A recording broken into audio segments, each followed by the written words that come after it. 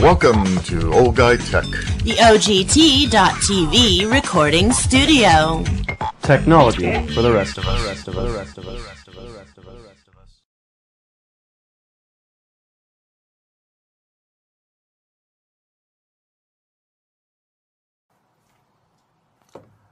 Hi, I'm Rob Charney with Old Guy Tech TV, and we're here today on our Friday Roundtable with James Stevenson, Jonathan Charney. Hello. And normally what we do on these Fridays is we just kind of sit around and goof around a little bit and talk about some of the stuff that we have seen on the internet. And we've got some stuff. Maybe it's interesting, maybe it's not, but we'll let you be the judge of that. We'll start with James. Well, I've got two stories. Okay, we'll do one, and then we'll go to John. Okay. So we'll start with the entertaining one, even though they're both quite entertaining. In Maryland, man caught stealing during Shop with a Cop. Shop with a Cop. Okay. A 22-year-old man tried to steal video game merchandise as 50 cops roamed a Walmart. Now, my question is, whose idea was it really to have cops go to Walmart to shop? Now, I could see the publicity for it. The publicity for it is it's Shop with a Cop, the national event in which officers help needy children shop for holiday gifts. That's cool. It is cool. Yeah. But this genius. Really genius guy, Timothy Randall Clark, 22, was found carrying video game merchandise worth $635 out of the Walmart. Was it just games? Well, according to the police report, Waldorf cops were shopping with kids when loss prevention officers saw a man opening boxes and taking items from one of the store's back rooms.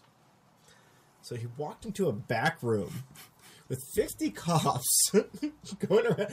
How do you make it to a back room without seeing a cop? That's like holding up a donut. It's like holding up a donut shop. Oh, my question, why didn't he go out the back door? Maybe it was locked. From the inside? I don't know. Listen, obviously this guy was not the brightest bulb in the pack. Because... come on, he was MIT level right there. Oh, yeah. Yeah. Really? The one day you decide to rob a Walmart, you go on the day when there's 50 cops walking the store. Yeah. Doesn't really make a whole lot of sense, does it? No, it doesn't. No sense on that one. So, dumb shopping guy.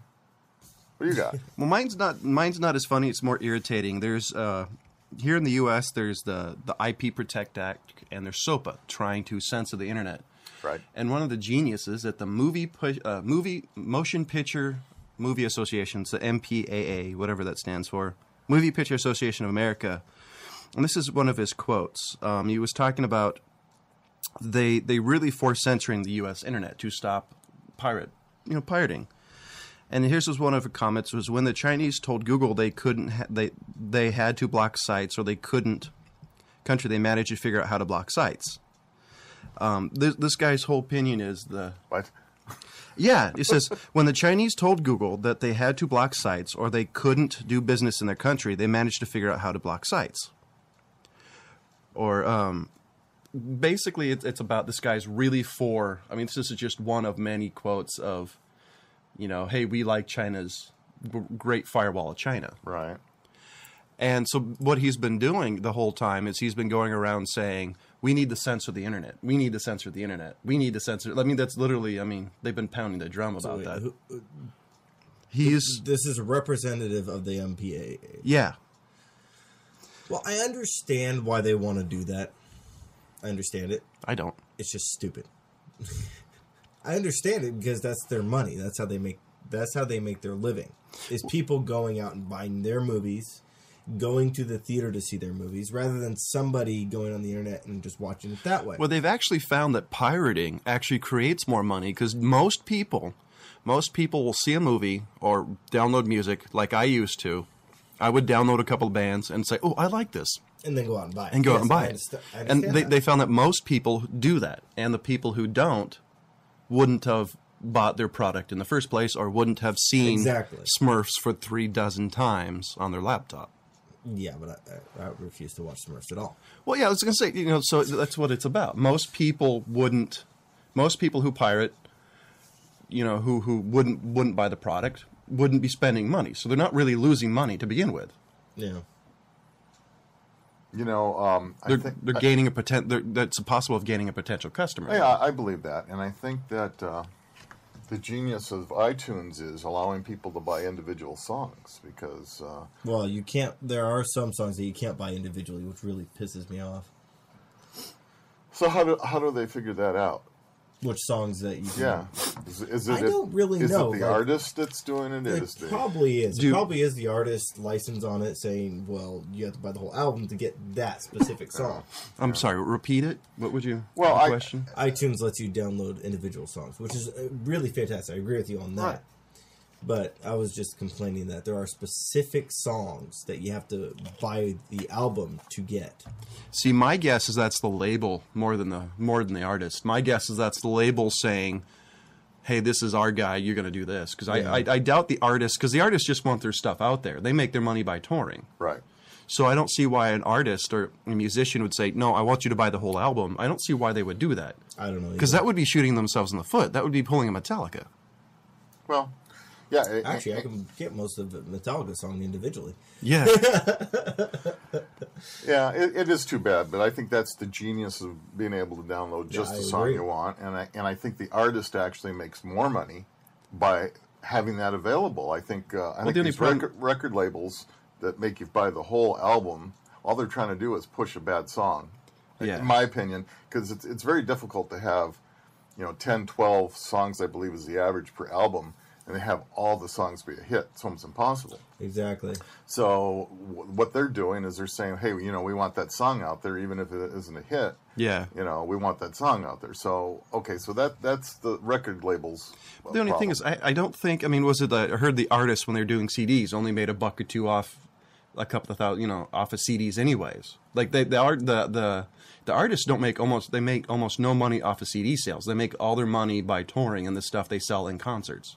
That's where all their money comes from. I don't know. From what I've heard, they get a percentage of ticket sales. They get percentage off all the merchandise they sell. I've heard, that the artists don't make a whole lot on CDs. So I'm assuming it's the same way with. Well, that's what I've heard. I think it's how the contract is written, and I think what happens is that sometimes the artist decides to take a percentage of the sales. Sometimes they don't. So it really depends on the artist and the label and how they want to handle that. You're right. I think they make a lot of their money by touring and selling products and all that. But I think with iTunes, I think there's another opportunity for the artist as well as the label to make money. I know, however, off of reading and hearing, is they make no money off of streaming, like Pandora and all that. Yeah. There's an infographic. Well, how does Pandora not get away from the RIAA trying to... Yeah, I figured that there would be a flat fee that they had to pay. Well, they pay, there's a percentage off of how many songs they play, they pay money. But the artists themselves don't make a whole lot of money from that. I guess what was it? Their label then? I'm pretty sure their label deals with it. I don't think, unless you're a big artist like Jennifer Lopez or one of those people who can basically name their own deal. I'm pretty sure it's the record label. Yeah, that is pretty interesting. Because I heard, what was it with Spotify, RDO, and Pandora? It's like on thousands of songs that they actually make money on. It has to be played like so many thousands of times for them to make any money. Well, that's the same idea as advertising on the internet. When you do things such as AdSense and all that, you're getting per click amount. So it's the same idea that the artist is getting. How many times has that song been played? Well, by the way, talk about AdSense. We now have AdSense on our main website at dogt.tv. Please feel free to click on it if you happen to like what it says. What did you just call our URL? dogt.tv. Could have sworn you said something. No, it's THEOGT.tv. Oh, thank you for clearing that up. Yeah, because I could have sworn you said something else. I said AdSense. Click on the AdSense. AdSense. Yes, please click on the AdSense. Help us out. We're poor. We're trying to buy all this wonderful equipment so that we can bring you all this wonderful content. So. See, there's if I was going to say, if you can't see him, James is in a wheelchair, so you're going to help out a guy in a wheelchair, please. Or we could put John in one. or John might end up in one. He keeps going the way he's going, huh? Gee, many crickets. Okay, well, I got one. So, And I'm not quite sure how to present this one because all right, here we go. Snopes. You know Snopes? Yeah. You know Snopes? Good website. Folks out there, do you know Snopes? So If you don't know Snopes, well, go to Snopes. This may change your mind. I'm about to bring something up here that is making me wonder now. So Snopes is a website where you go to find out basically if something's an urban legend, a myth, or is it real? Because let's face it, everything on the internet's real, right? Well, okay, no. So it's not. So Snopes. That's Snoopy's cousin. yeah. yeah, his cousin once, twice removed. Exactly. Anyway, with that said, one of the things that this gentleman decided to try, let's see if I have his name here. I don't know that I have his name here. But anyway, he tried to, he decided to test Snopes. He wanted to see if Snopes had a political leaning. Because there's, obviously we've got Republicans, Democrats, Independents, Liberals, whatever it may be. Liberals. So he felt that he was getting responses off of his Snopes that was leaning towards Obama. If there was something pro-Obama, it was there and it was positive. If there was something anti-Obama, they put it as, no, it's fake, it's false, it can't be. So this guy went through and did this whole test. He did a whole test of things, and he decided to look in particular to a reading that one of the Supreme Court justices, it's Kagan. She's the latest female that's on the Supreme Court. Oh, okay. Yeah. So, the one that Obama appointed. The super liberal. The one that Obama appointed, right? So here I come to save the day.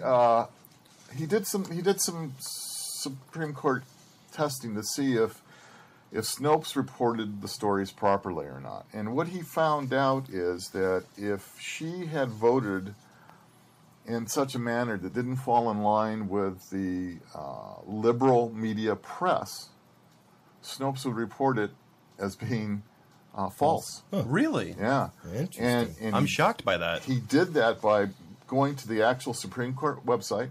He read the particular judgments that she made, where it's written the way it's written. That's a lot of work. He put a lot of time in this, and Snopes actually said it was a legend, that it wasn't real, when it was real and right on the U.S. Supreme Court website. So did Snopes respond? No, they're ducking the issue. Now, here's the other interesting thing. Wow. Apparently, Snopes is run by a couple. Yeah. Right? Husband and wife? Mm-hmm. Well, everybody has always wondered where their money comes from. What is bringing in their money so that they can keep doing that? Well, Redwood? it is, let's see if I can find that guy's name. It is, I don't think SOA oh, guess what I them. didn't print here. It's that billionaire Sonoros. He's in New York. And anyway, he apparently is a very large liberal, a big supporter, and he has been pumping money into Snopes. It was so much for their credibility now. Yeah. Oh, yeah, that's gone. Yeah, and so, okay, all of a sudden, yeah, it was cut off on my printout. I think it's George Sonodos. Anyway. Is it like George Soros? That may be it. But I don't know. Okay. Anyway, I got this. Anyway, the point being here is that somebody took the time to find out what direction Snopes actually went into. Were they completely unbiased? Are they biased? And after this testing, you found out they are definitely biased. Wow, I'm actually shocked by that. I'm shocked by that too. I mean, I've trusted Snopes for years, and usually it's mostly on not political stuff. Right.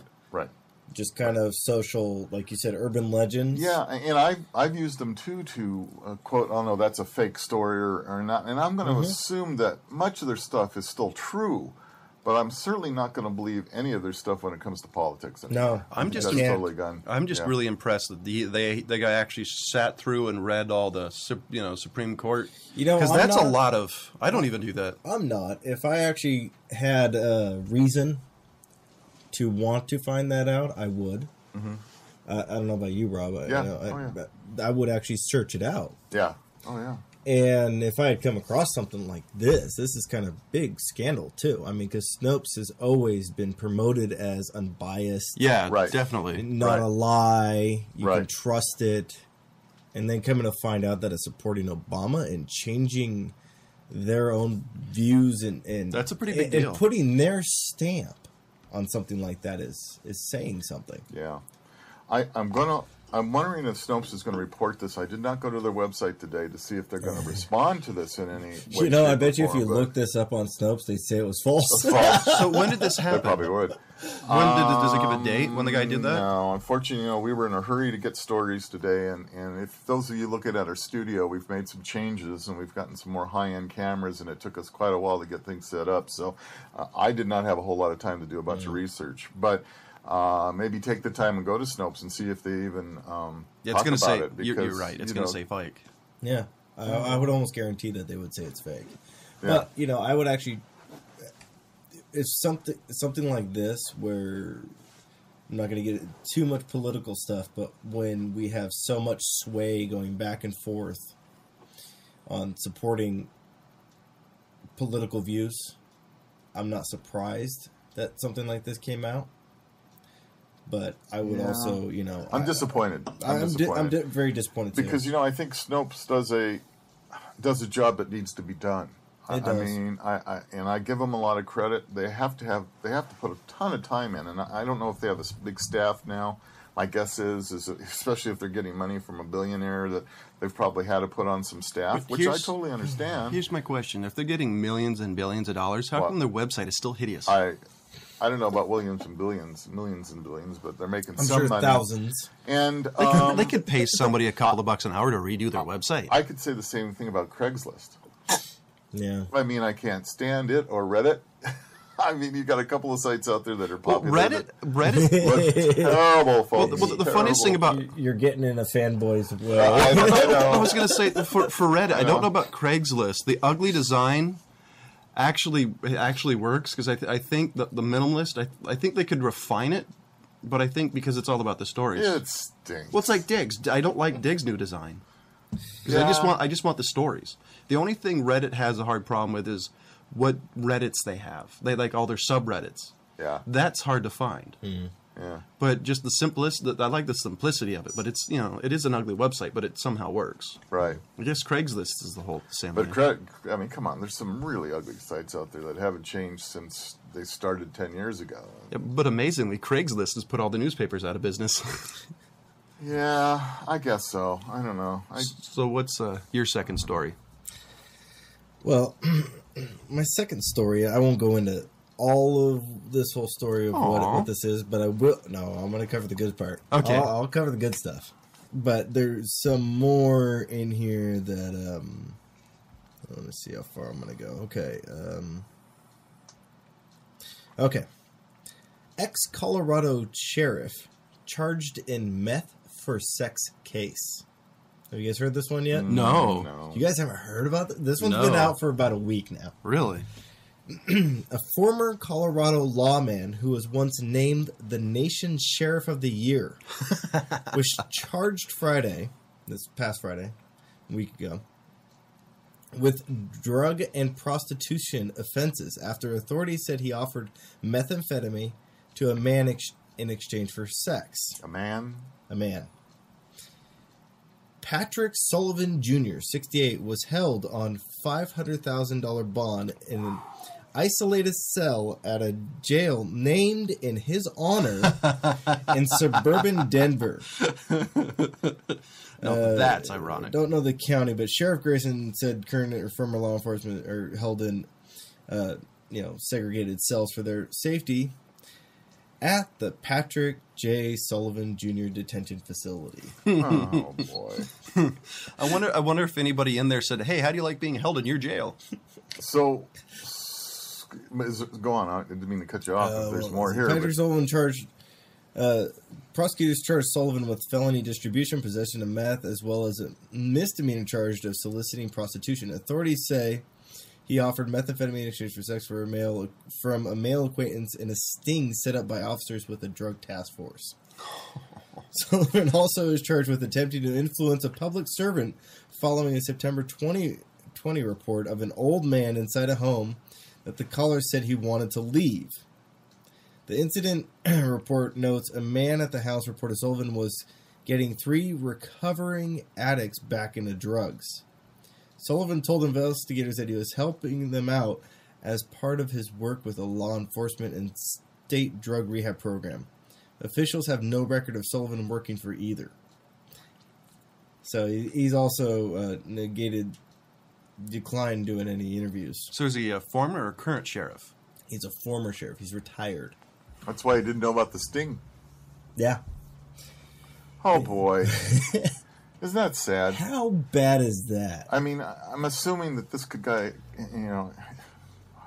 And then the story goes on on to talk about some of his heroic acts. He worked from 1984 to 2002 when he retired.